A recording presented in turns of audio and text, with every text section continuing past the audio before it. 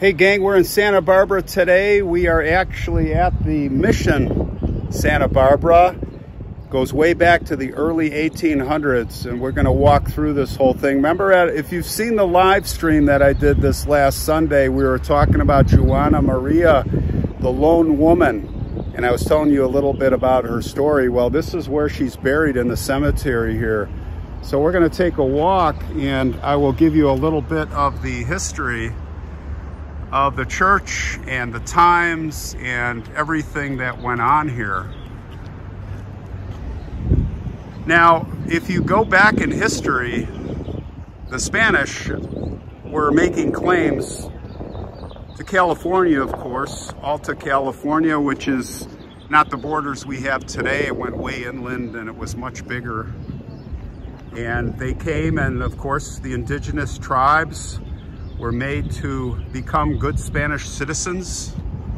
And in that, they had to learn the language, they had to convert to Christianity. And in this area here, we had a tribe called the Chumash Barbarino, if I'm pronouncing that right. And of course, religious conversion really means servitude in those days, which basically is slavery. Now the name here, the namesake, Santa Barbara, was from a girl who was from the tribe who was beheaded by her father. She had converted to Christianity. He did not like that, so he beheaded her. Look at the rose window. Now we're gonna go in the church. We're gonna see.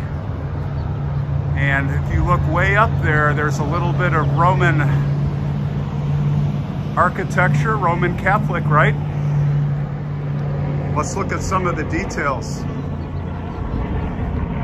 Now this church was rebuilt back in the 50s. Actually, going back originally, there were 3 missions here. It started with a little chapel, and then a bigger chapel, and then a larger chapel. And then in 1812, there was an earthquake which destroyed that last chapel on December 21st of 1812. And by the time 1820 came, they had the 4th chapel here, which I believe resembled this chapel. And it was built with what was called, and we talked about this before, the architect will, I'm an architect, you know, I love buttresses, and not butts, buttresses. And this is what's called a buttress. That basically holds, it stabilizes the wall system from the exterior, and that is so you could have very large expanses inside without columns, column-free space, because the roof forces are pushing the top of the outside walls out. So the buttresses are here to counteract those structural forces. Now, this is the only reason this church, while the outer walls did survive to some degree, and you can see the bell towers, massive bells up there. We had an earthquake in 1925 on July 29th, 1925, and because of these buttresses, the walls were held intact, but it really had to be heavily rebuilt. Now, they found in the last century that the concrete foundations were disintegrating. So in 1950 to 53, they had to tear this down, the towers, the facade, and they had to rebuild it. It is rebuilt in the exact way that it was, but it is not original. But the church interior we're going to take a look at is pretty much original. And here you see the mission, the traditional architecture we see out here, Spanish missionary. Now there's a fountain here. There's a couple of things that are original, and one is this fountain. And this is where they would come to wash and get their clothes. So this is original, and check out the fountain. Looks like it's made of cement. And here I think is most interesting is where they would do this aqueduct. This is where they would wash the clothes. It was called a lavanderia, and it was a washing basin. This was from 1818, and this did serve as the laundry. They soaked the clothes on the sloping sides here. They rinsed them in the center pool, and it's all original. Beautiful. Well, let's go inside and let's look around. So if you come here, you have the mission, the church, and on the other side of the church over there is the cemetery. And of course, we're going to end at the cemetery, and we're going to see Juana's grave. They say she is resting under the plaque. I feel like there's some conflict there, whether she's buried somewhere in the cemetery unmarked or at the plaque, but we'll take a look. So let's go inside. But no, I didn't personally. 2 adults, please. Now, first thing you see here is this amazing painting. That looks like Christ, right? Maybe after the crucifixion, I'm not sure. I'll zoom in on that for you. And as you look at the floors, If you see a red dot, I'm sure a lot of this is original.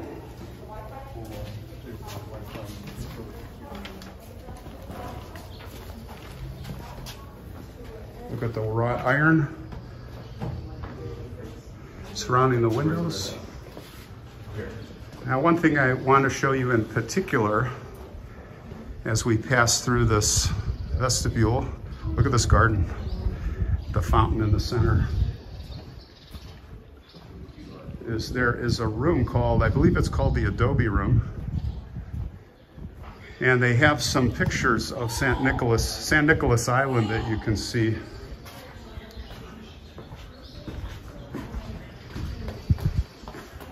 Right in here.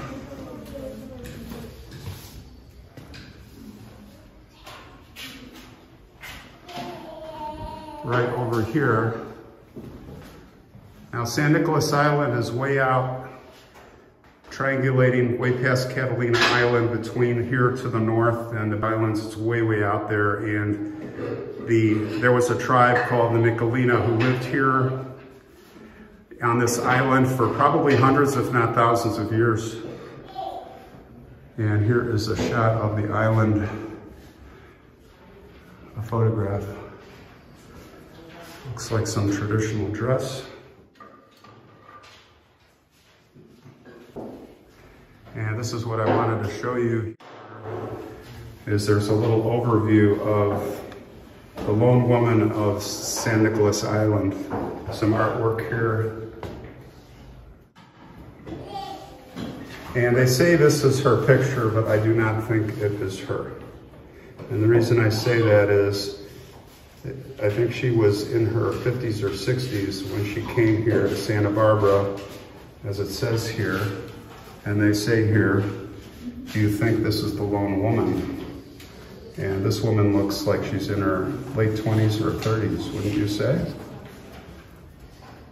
Again, as I referenced when we were doing the live stream about the book by Scott Odell, Island of the Blue Dolphins. Let's continue. We'll go to the museum next.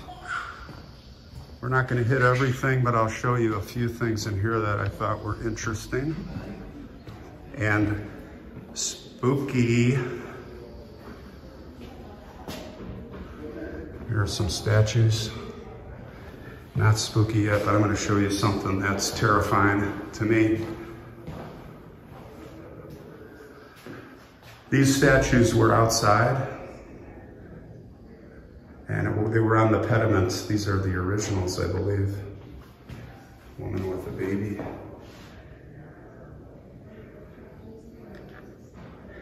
Roman dress, looks like. The padre or priest, head priest. A woman. Here's what I want to show you right up here, guys. This is just, remember Michael the Archangel? Here is a version of Michael the Archangel. Look at that. And this, I believe, is original. That is very spooky to me. And here, of course, stepping on Satan. You see there, Michael the Archangel, it's written right there. And he is, looks like a fish with a tail. It's not a snake. But a very, very intriguing statue, wouldn't you say? Yeah, I don't know. Those faces, for me, they're spooky. Now, I'll show you, this is interesting too. This is a rendition. This might be original of how they would cook and eat. Now, I'll tell you what, look at the beams with the cornice, not cornice, with those support members. And I'm guessing that's the original bricks. Now look at that.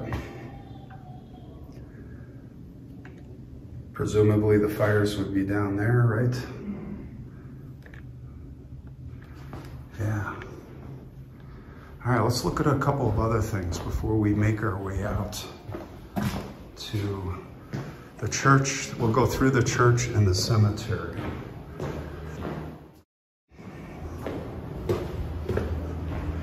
There's one other thing I wanted to show you of some relics from the original church. You can see the original pews or chairs, benches. But what I thought was very intriguing was this book for the music. Fabric pages under plexiglass. And I'm gonna tell you it's about 30 inches high by about 50 inches wide. So a lot of relics here if you come here.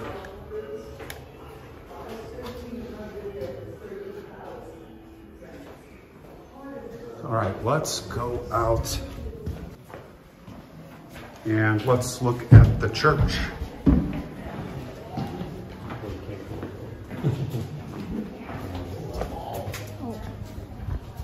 A lot of people here. Candles. Here are some artifacts, some old beams, it looks like. Stones.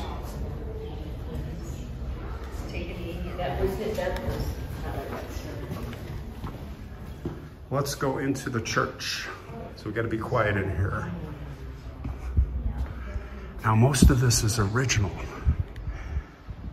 Not a lot has changed. So they say.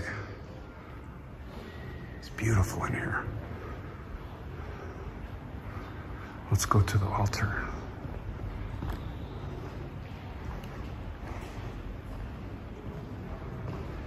And this is the sanctuary. Still used today.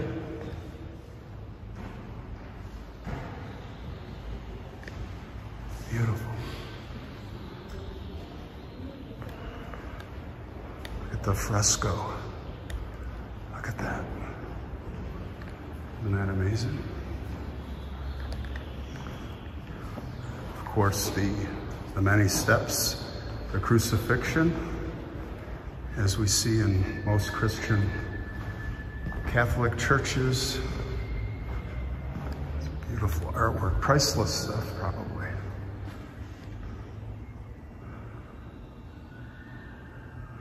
Of course, the pews are probably 20th century. All right, let's go out through this. Let's go to the cemetery.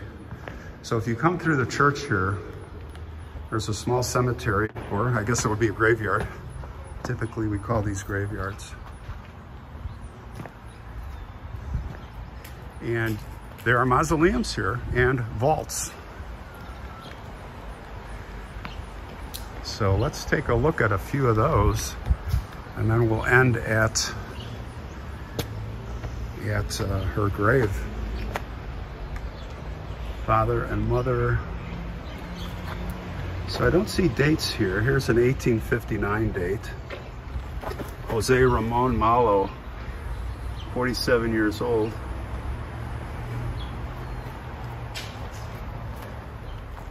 And of course he's in there. This looks like a single person vault. This is the back of the vault, or mausoleum, if you will. Now this is more of a mausoleum here. These are family mausoleums. As we see, look at the detailing on the eave of the roof.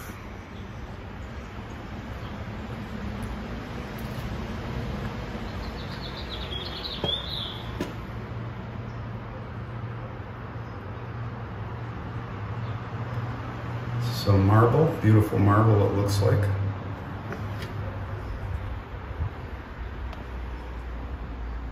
And look at this tree. You know me, guys, I'm always talking about the trees. How old, anybody want to venture to guess how old this tree is? Certainly was here when the mission was built, right? Ricard. Lots of names there. I see Father, Mayor, Judge, and Gentleman. John T. Ricard died in Santa Barbara, May 18th, 2000. So this is fairly recent. Interesting. They're still taking people here, but probably just very important people. Orena family. This is Maria and Arturo, and he passed on June 18th, 1936. And Maria, 1988. Native, it says native of Boston, Spain. Boston, not Boston, Boston. It's a large crucifix. Actually, look at that. That looks almost to scale. Just a little smaller than life size. Oh my gosh, look at this wrought iron. This is remarkable, and I've seen a lot of it. We've seen a lot of it on the channel, but this is some heavy duty stuff here, guys. Daniel Hill, and I think it says a native of Billerica, Massachusetts, and residents of California since 1823, died at this place the 25th January 1865, 68 years old. Wow. Look at this gate. It's absolutely massive. And I'll give you an up-close detail of the top of one of the posts here. Look at that. Well, in this climate here, that's going to last a pretty long time. This is Covarrubias. Covarrubias, some beautiful brass, bronze doors.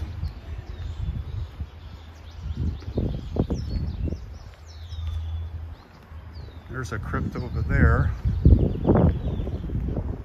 And some more over here. There's an open one.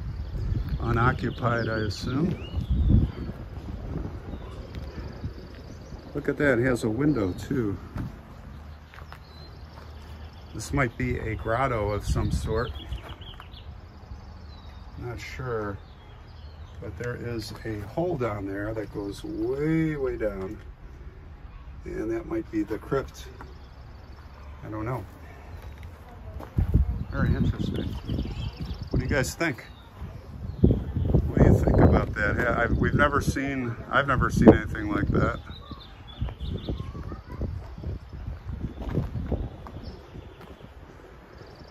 Modern mausoleum. This is Peshine, O-R-D, Ord. O-R-D, that's O'Hare Airport. The symbol for.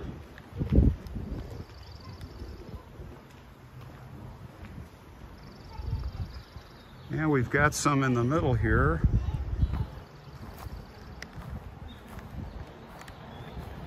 With a sundial. Look at that. Sure, that's not original, but pretty interesting.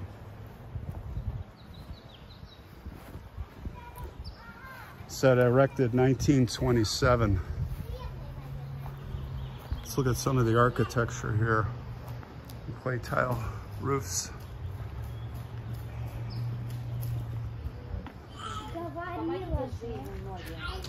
Now here you see the buttresses. This is again what I was talking about. These again support the interior wall, so you can have the roof forces are pushing out, of course, and those counteract those forces. Now, when you're in Europe, you know, like cathedrals, Notre Dame, they have what's called flying buttresses. And basically, the flying buttress is the same concept, but they come out much further. And then the interior, they come all the way out. They're like curved, many of them. Some are like this.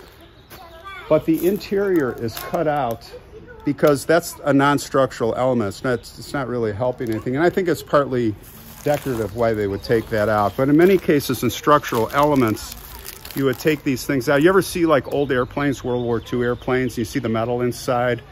And there's like circular holes cut out, and that's to remove weight because it's non-essential structural part of that, like beams, or in architecture, space frames. Those grid systems, giant joists that support glass and other things. You take all the weight out by taking the non-structural portions of the element out. So that's why they do that. Now, interesting. Right in the side of the church here, we have people buried. Tomasa Burton passed in 1830, 1851. And he's 20 years old. He's August to April, did not make the 21st birthday. Look at this brickwork here. Now this might be original. I'm going to tell you again. Some of the stuff survived, but most of it was rebuilt. But this to me looks original.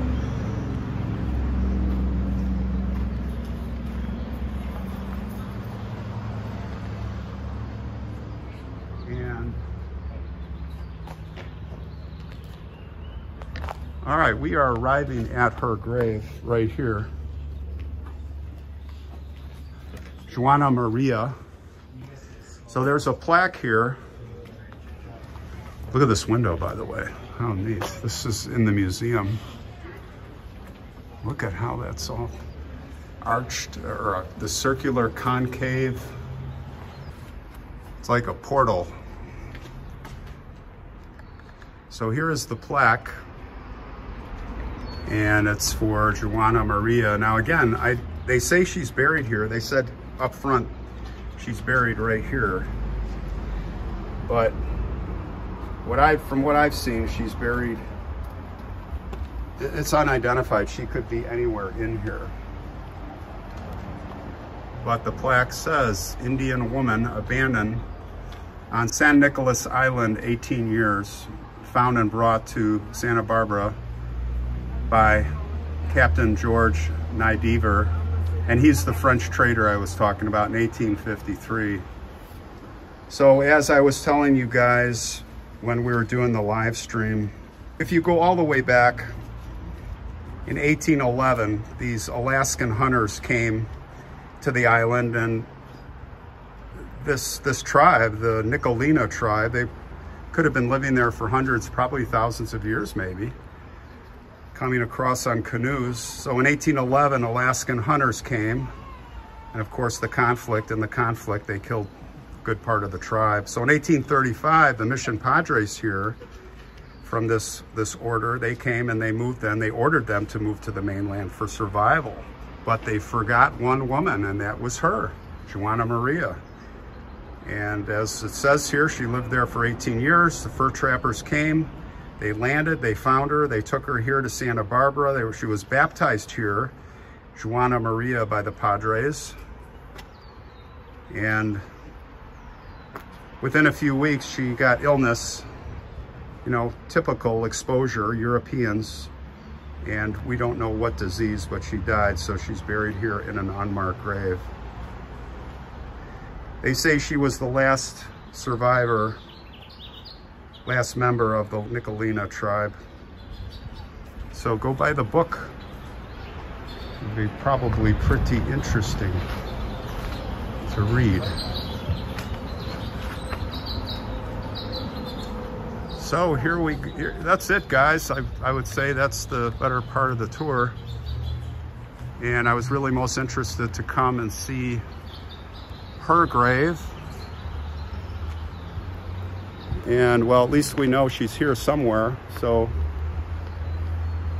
I highly recommend coming here, enjoying Santa Barbara. Obviously, we've got some great weather. So everybody take care. We'll see you on the next one.